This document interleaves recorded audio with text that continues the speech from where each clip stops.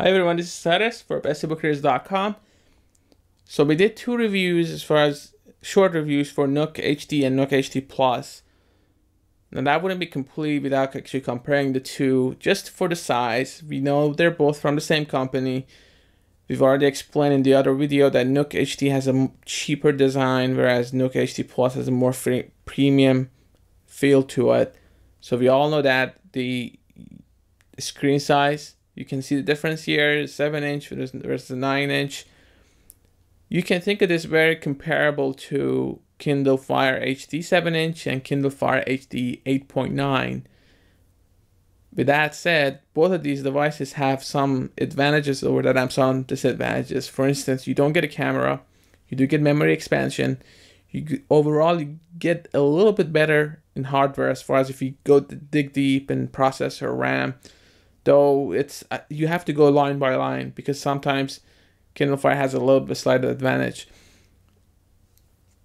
You get better resolution on both of these than Kindle Fire HDs. Not comparing, we're talking about comparing apples and apples.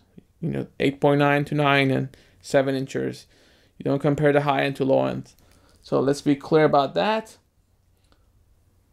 The weight is pretty decent. I would say it's not heavy. It's actually lighter. For Kindle Fire HD is heavier than Nook HD, and the difference is not huge, but it's something some people care about.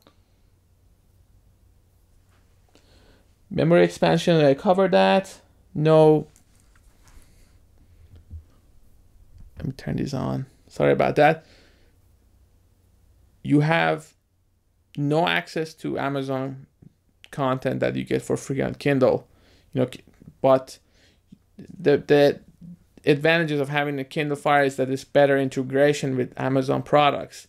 But what you do get is now you get the Google Play, which you have to, when you get these two, you have to actually run 2 updates. That's the unit that we got. Both of them needed 2 updates to add Google Play and Google Apps, and you get YouTube and all that.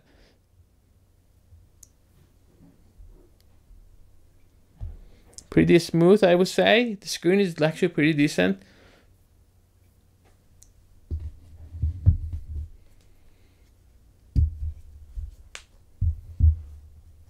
The back, you get the buttons here. Now this has a more quality feel to it. The button is, I don't know if you see that.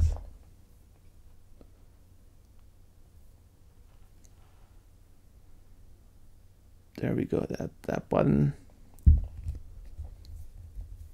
A little bit heavier, obviously, because it is larger display.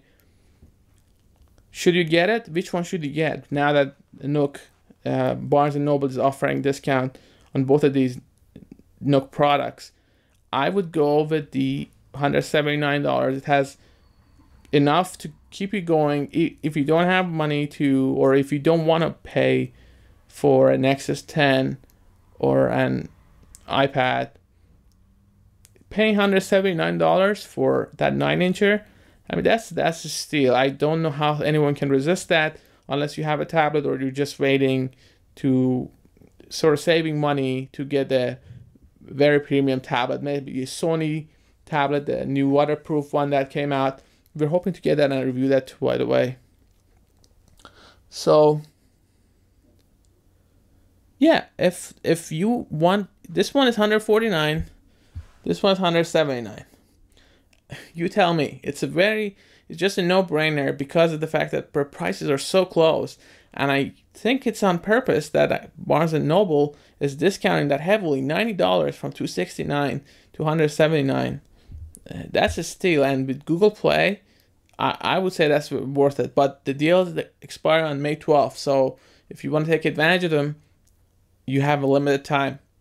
I hope you enjoyed this review. For more information, please go to bestebookreaders.com. If you like this video, please subscribe, and your feedback is, as always, welcome. Thanks very much, guys.